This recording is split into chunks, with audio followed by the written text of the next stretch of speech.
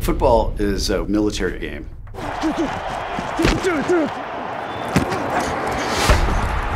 You're trying to take the whole territory away from the other guy. The football's a marker. How much territory do you have? And you're on the attack. And if you do succeed in capturing the whole thing, we call that a touchdown. You get points. And then you do it again. A game like football just really spoke to me from the first time I saw it. I thought, wow, you know, wouldn't it be cool if you could actually call the plays and choose the players and manage your own team and feel like you're an owner of a team? Wouldn't that be neat? I gave some thought to becoming a football coach, and I decided that I had a bigger idea and a bigger plan that ultimately had to do with helping build the video game industry. Hi everyone, welcome to John Madden Football. If you're in our football world, heck, if you're in the culture of the United States, you know about Madden. Putting football into a video game that allows you to live that fantasy of playing in the NFL, and I think that's really what brings fans into the game and connects them with the sport.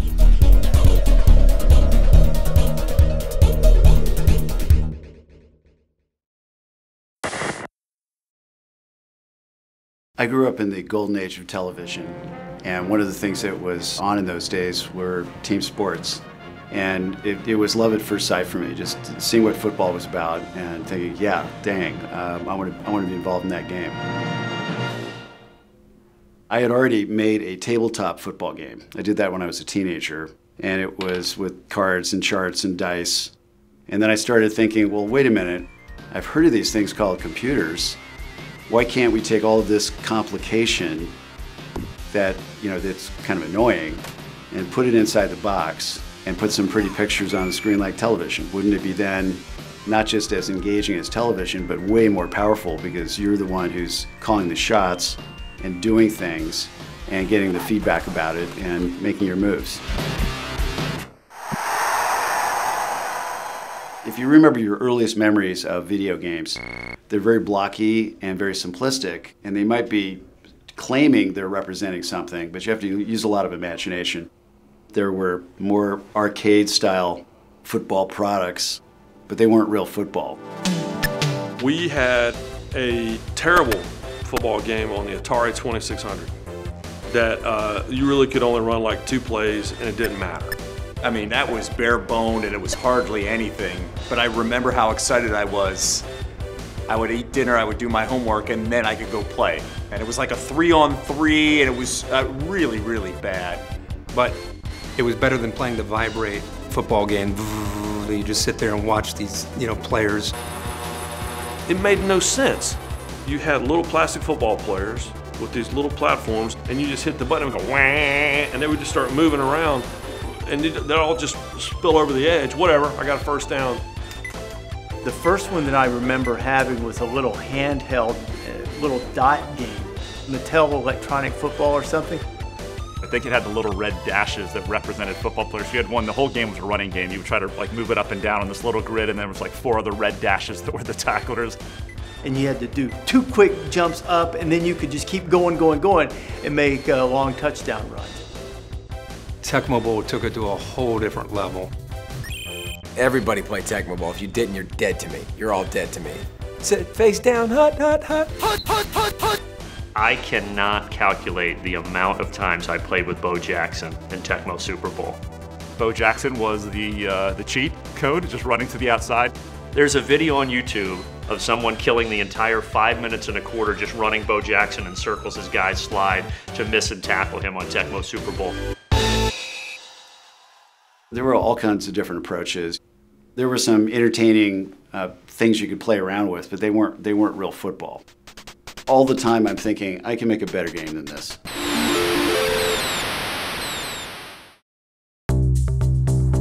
It's got to be the real thing, and it's got to have the real players in it. You've got to have accurate teams, and all of the attributes of the players have to be represented. And I had to have a pretty good idea about what kind of company Electronic Arts would be. But for me personally, it was going to be a vehicle to make a better football game. EA was very interesting. Tripp was kind of this amazing guy that had all kinds of very unconventional but well thought out strategies and ideas, and he had been working on Madden for a while. I mean, he had the vision and the courage and the dedication to do it, and it wasn't a question of, are we going to finish this? It was a question of, what do we do next? How do we get there? Hey, you want big-time football? The hits, the boom, the doink, the whap, it's all here. This is my game. The choice of Madden, this is kind of interesting story, because when I started Electronic Arts, I realized that it's going to be very difficult to do a full team sport 11 on 11. It's a lot of graphics to move around. And it's a really complicated, sophisticated team sport. And I thought, you know, I could probably use some help from a NFL coach to just help me get a lot of the details right. Get ready for Madden. And Madden just instantly popped up. He'd already retired as an NFL coach, and he has one of the best winning percentages ever. But then he'd become an Emmy Award-winning broadcaster. He'd published some books. He was also the Ace hardware man. I mean, he was out there. I mean, he was a really prominent brand that he'd created, that it was a persona. You know, like the goofy, funny, you know, bam, boom. Boom, we cross him. The left goes to the right goes to the left. This guy crosses here. He was able to package that and put it everywhere. He made the sport more approachable. John was really charming and informative and generous with his time, and I had like a 50-page design document where I was just going through a series of questions and showing him things. We all wanted to do 11 on 11. I was nervous about the technical feasibility, and I thought, well, you know, we could start out just doing 7 on 7, doing skeleton. And then he just put a pin in it immediately. And you know, we're all going, yeah, that's a good decision. Yeah, we want real football. You know, because we all did. John Madden insisted it be 11. That was one of John Madden's major contributions in this, was to insist that it be real. He didn't want it to be a kind of a fake football game. And Tripp totally went with that.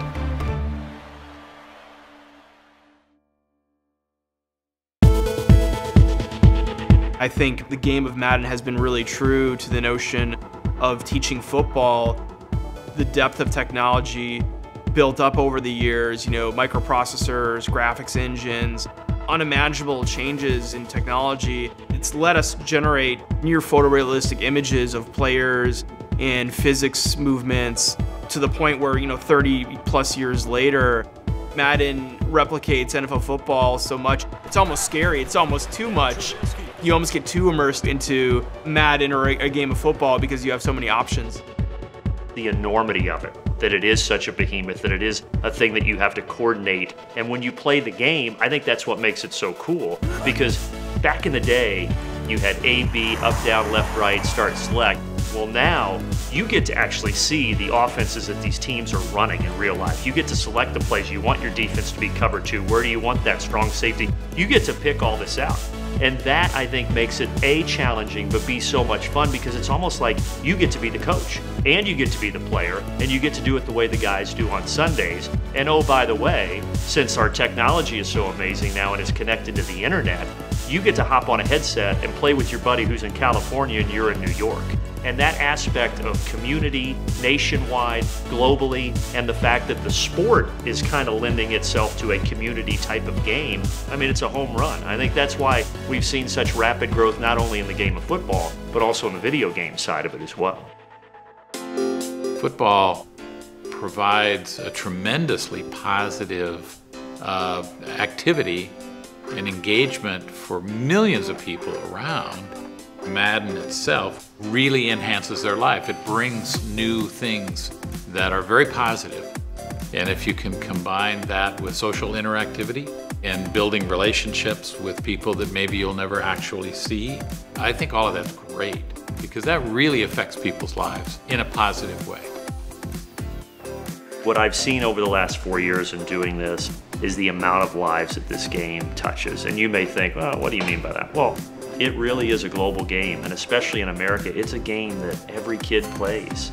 Not even kids, going up to 25, 30-year-olds that have come up and said how much they enjoy the game. And you see how many people are passionate and care about this game. And I think that's been the cool part that I didn't realize. The passion and the number of people that just want to talk about the game, just want to be a part of it. That's what's been really neat to see as I've continued to grow and progress these last 4 years of behind the microphone. For me, my whole life, games were always for a social purpose. I really didn't want to play by myself. I wanted to play with other people.